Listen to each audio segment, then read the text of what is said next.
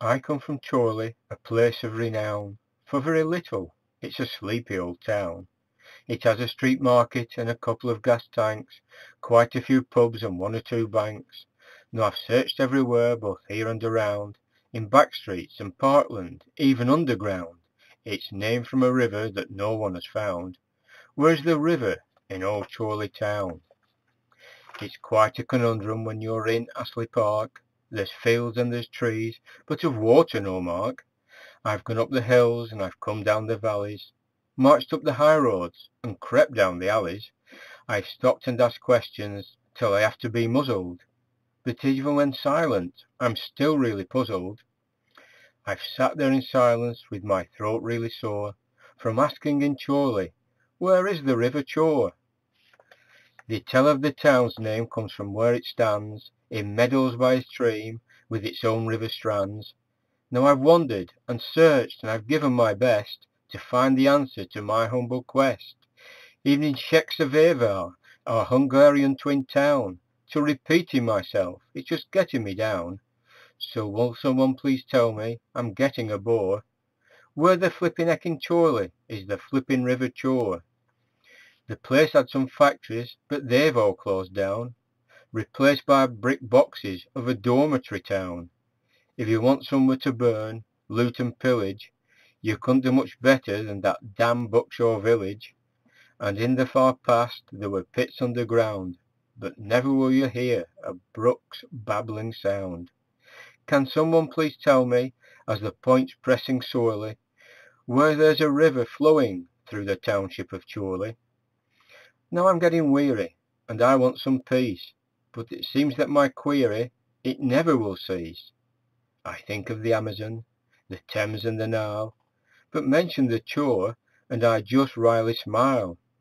I've searched and I've searched till my time's nearly done, but if I go to heaven, I'll ask the Great One, as I'm going through St. Peter's great door, where in God's name, in Chorley, is God's River Chor?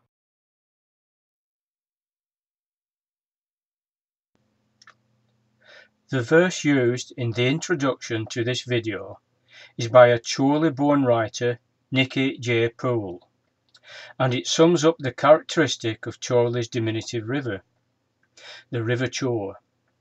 Many walk over it and alongside it without ever realizing its presence, and yet it is to this ever-flowing stream that Chorley owes its very existence. But where to start on our quest to discover the Chor? As a starting point, let's look in Benjamin Pitts Capper's A Topographical Dictionary of England, published in 1808. Under the heading of CHR, we find a description of Chorley.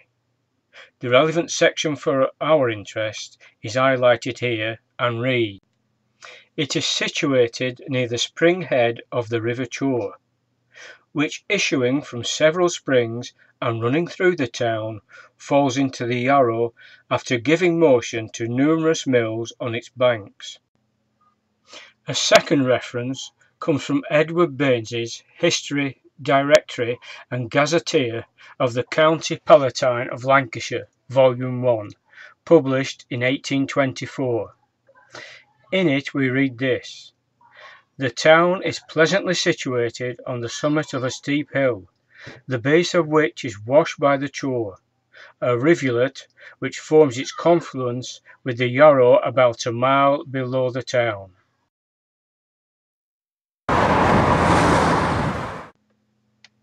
Backtracking the Chor upstream has brought me to the busy Blackburn Road as it passes through Great Knowley, overlooking Gale Moss. Just a few metres over this stile, a spring gives birth to the Chor and sets it on its discreet but determined journey to the River Yarrow. As the young River Chor makes its way across the moss, it is already obscured from view. The blue line indicates its flow path. It now flows to its first subterranean passage as it heads towards the Leeds-Liverpool Canal.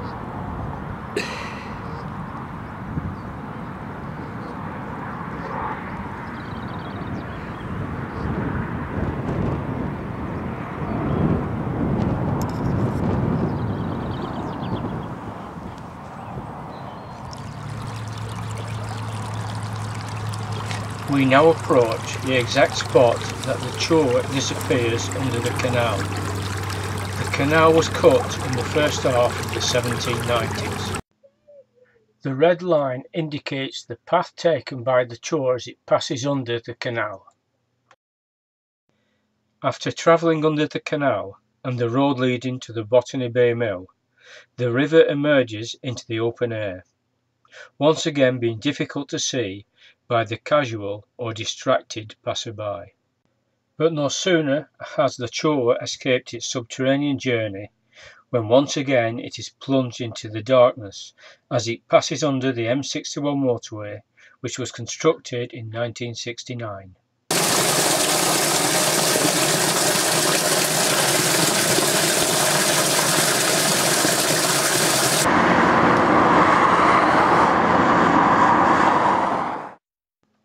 After passing under the motorway, the Chor emerges in its overgrown wooded area at the northern edge of Chorley North Industrial Estate, thus completing the first section of our journey.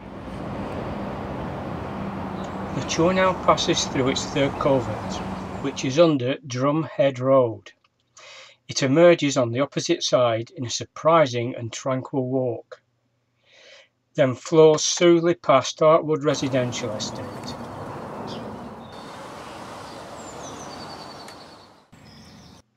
Just before Springs Road, the Chor curves to cross the Manchester to Preston railway line, constructed in 1843. One can only stand in amazement at the work involved in its construction. Obviously, the aqueduct being constructed first, then the cut dug out for the line. The Chor has been known to flood over the aqueduct and onto the line due to weed and sediment buildup, the most recent recorded episodes being in 1987 and 1999. After crossing the aqueduct, the stream bears north, flowing between Preston Road and the railway line, completely hidden from view by dense shrubbery. At this point we have reached North Street, a busy commercial centre in Chorley. How many of us, as we go about our business here, realise the Chor flows past at our feet?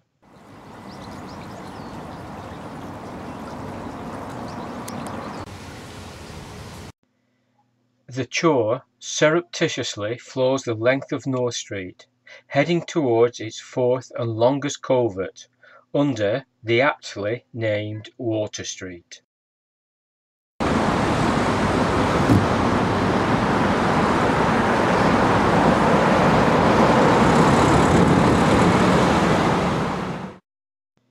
This is a map showing the path of the Water Street covert from North Street to Astley Park. The covert was renewed in the mid-1970s using concrete pipes.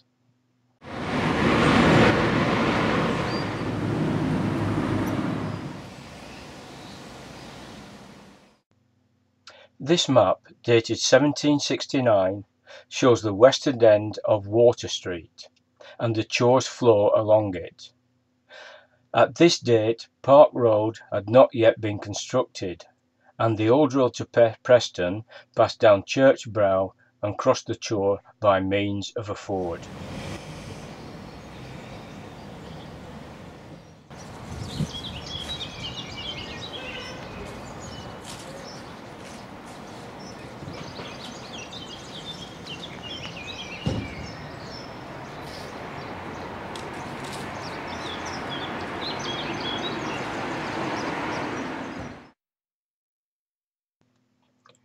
This is the same map of 1769 seen earlier, superimposed over a modern map.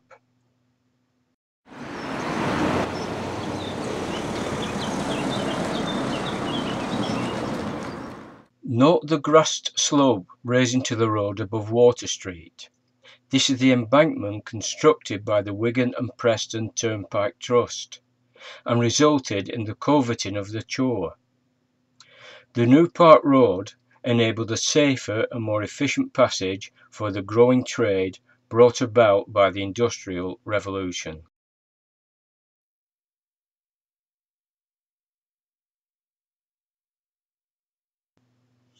After passing under Park Road, the covert opens on the longest exposed section of the River Chor since its passage to the Leeds and Liverpool Canal. It now passes through Astley Park, but even here it goes unnoticed by most of the public. As the covert opens into the park, it is the original stone structure that is seen.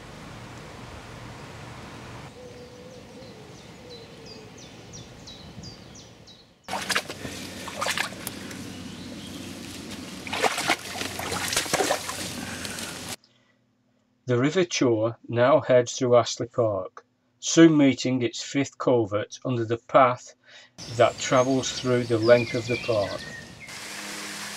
Historians tell of water mills on the Chor since the 1600s, and at least two are mentioned as being on the Astley estate. The placement of these mills is open to argument, and probably can only be answered by archaeology. I feel this weir will be a good place to start looking.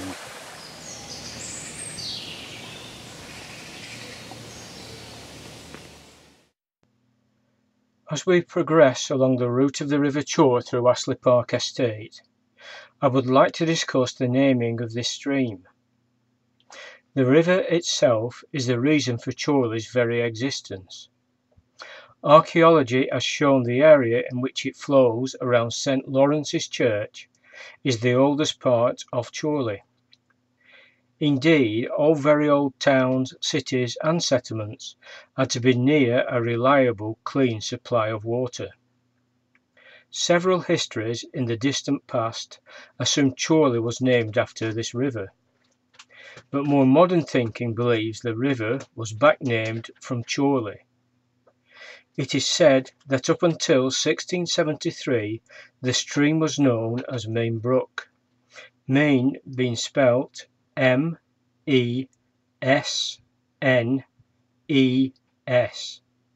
meaning a boundary.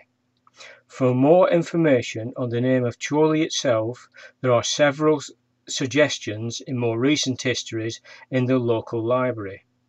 For an example, George Bertill's The Field of Churls.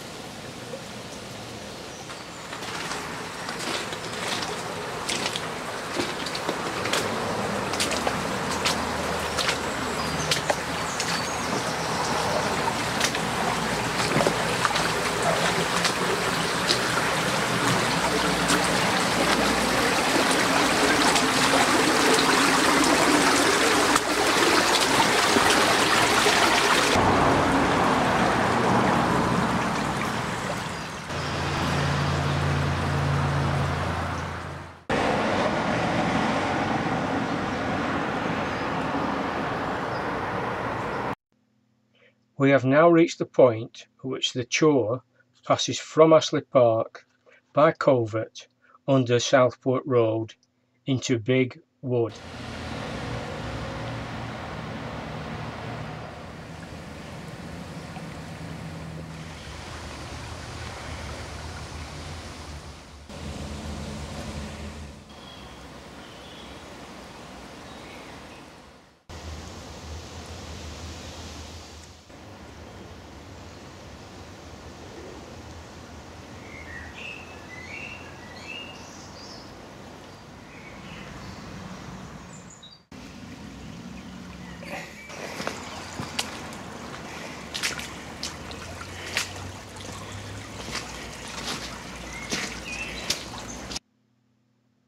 The Chor now enters its 7th covert as it passes under Stansted Road.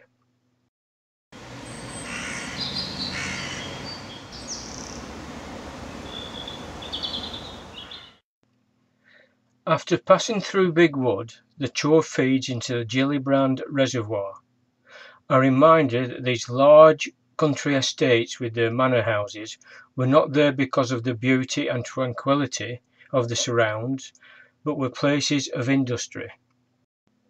The Chor leaves the reservoir by an overflow and passes under a bridge carrying the Yarrow Valley Way bypass.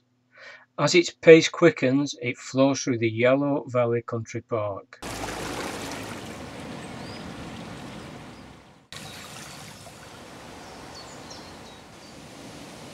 After travelling approximately 3 1/4 miles, travelling through 7 culverts, across 1 aqueduct and under numerous bridges, it reaches its journey's end as it joins the River Yarrow.